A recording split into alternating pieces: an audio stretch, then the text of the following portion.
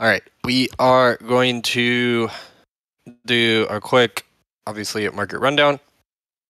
And then I want to do a trade review of how I traded the double bottom today.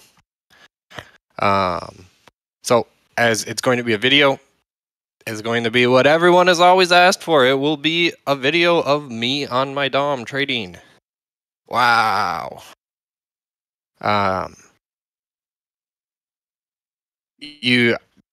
don't think that you guys are really going to take much from it. I want you guys to, in terms of the DOM, but I want you to be focused on areas that were called out and understand that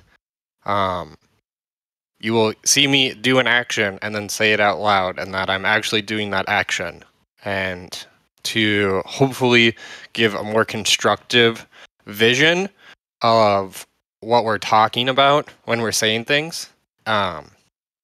It is a trade that I would not say was picture perfect for me. You'll see that.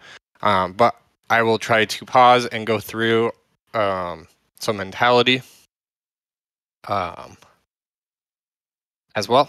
So please, and as we go through it, if you have comments, questions, ask them. I had to do it through Windows Media Player, and when I was kind of doing it at the end of the day, it was really struggling when I would rewind the video, because I messed up setting up my computer somehow, and it wants to just save everything to OneDrive. So it's having like OneDrive communication errors. Hopefully it ends well. I need a new program for it. Regardless, we'll go through it. I'll talk through what I was looking at, what I was thinking, areas where I was a little nervous about my position. You'll see a lot of a couple of things. Like, obviously this is a precursor, but when we get into it, like I never move my stop down. Stop only moves up, and I sell into known resistances. And then once I have pretty clear runner, then I move up. And yeah, but we'll go through it. Okay, so we're gonna do this area pretty quick and dirty here in terms of market structure. So Thursday, Friday.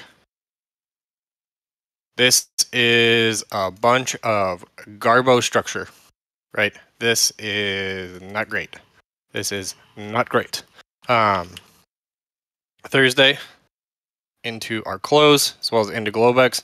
Some major absorption into this 43.30 from the ask, right? We have aggressive buyers coming into the ask to hold this.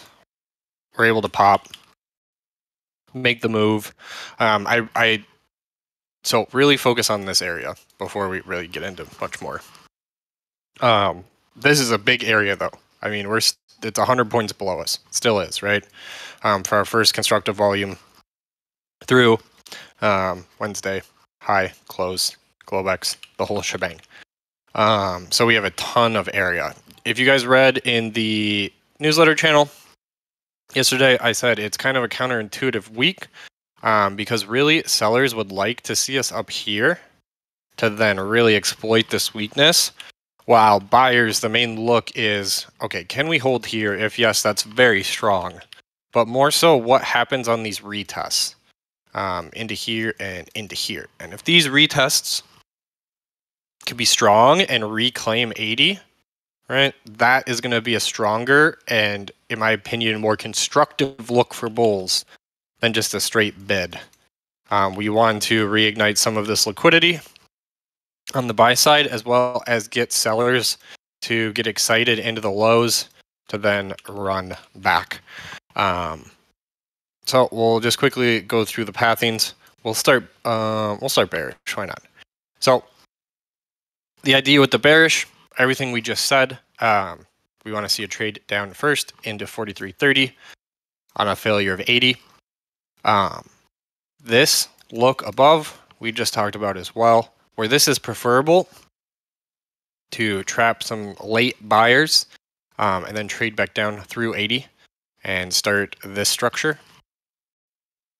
The whole idea here for both buyers and sellers is, for sellers, can we come down into this area, right? Drop seller value, put in a selling node in this poor structure, right, with a lower high. This will start our daily one time framing down, right, and then just continue. Come to our next area, this Wednesday, early Thursday structure. Same idea, come up, fill. We want to see preferably a selling node form, and then get back into our week and 2 week value. Failure at Wednesday high, same idea, right? So just one time frame down, chunk it all the way back down, and get back into 4180 kind of zone. You will see, we'll switch over here to the bullish, that it's basically the same idea, but the difference is we do not put in the lower high, right? And I think these tests have a lot of potential to occur just with our structure. The question is, what is the secondary move then, right? If we remember the bearish that we just looked at, looks like this, and back up and down, right? So if we get any of these structural tests and fills, I am more concerned with the secondary moves. And if we can continue to, if we put in a P profile on a test in here, we want to see a strong move out, right? The rejection is what the bearish example was. So things to look for throughout the day. Very quickly, then when we go look at our neutral market, same idea. We're still looking for these structural tests, right? But instead of getting the lower high continuation, right, or the higher high continuation, we just kind of stick in this zone and fill this structure. We can make excess looks above and below. That's fine. With the range we have, trading two-sided, you don't need to be like, this is a strictly bullish trend week to take longs or vice versa for shorts. But it's either, do we hold this area and push up, right? Do we fail this area and then we look here? Then what happens? Do we put in a lower high? Do we sit here? Our seller is aggressive and come down? And then kind of just repeat that process. So a lot of things for me is just on a day-to-day basis in this area. And yeah, just seeing, can we put in the higher high? Can we put in a lower low? Or do we sit and build? Anything that builds above 43.30 can be considered quite bullish, but understand that if we trade down and through, you have pretty nice range here to exploit shorts on breaks. So I know that was pretty quick and dirty. There's not much else until we clean this structure, right? We either hold and look up, like I said, or we clean structure. And then as we clean structure, we just take it on a day-to-day basis and see, okay, are we maintaining one time framing down? Are we breaking lows with lower highs, right? If yes, I'm not fading trend. I'm going to short. Am I going to short too? Well, here, right? Vice versa for buying. If we come up over a level, I'm willing to buy a retest to look for a higher high. So yeah, I mean, it's really gross structure, but in terms of a trade plan, there's not much to do in terms of foresight.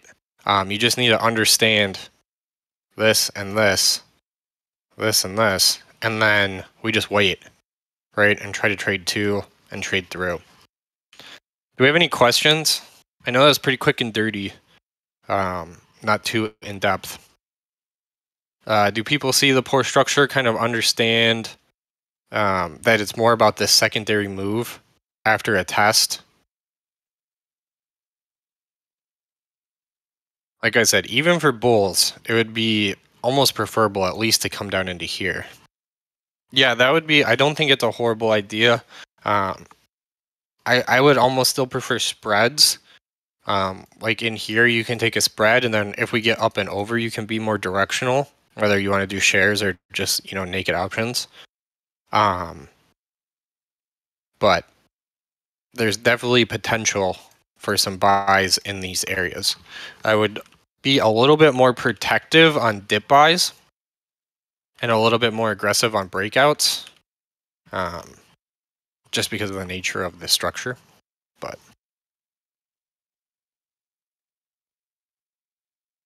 any other questions, comments, concerns? Does anyone have a different read? Does anyone want?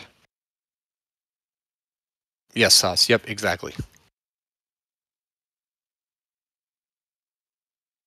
I will say if we do trade through 44.20, 44.30, you have, let's just go back to the bullish. We didn't really talk about these kind of high targets. But you do have potential to then get into this node. And that's going to be our main bullish look if we continue with our trend. Now, something to understand is if we do make this move down into here, everyone and their dad is going to be calling for this inverse head and shoulders. Literally everybody. So watch out for some traps for the technical traders. All right. Anything else?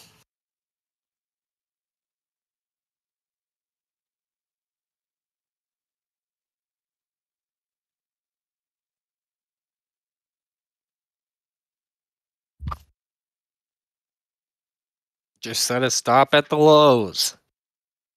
Easy. Easy 200-point stop for our entry. Beautiful.